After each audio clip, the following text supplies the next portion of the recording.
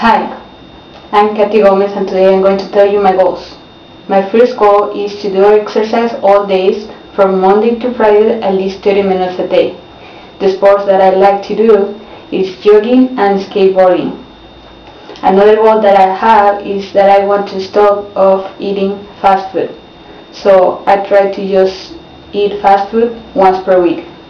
Another goal that I have is that I want to get all A's in my summer classes.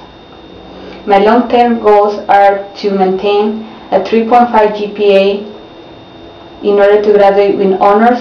Also, I want to graduate with my bachelor in physics by fall 2015. After that, I want to work as a high school teacher and get enrolled in a master in physics. And maybe after that, I'm going to do a doctorate in physics also.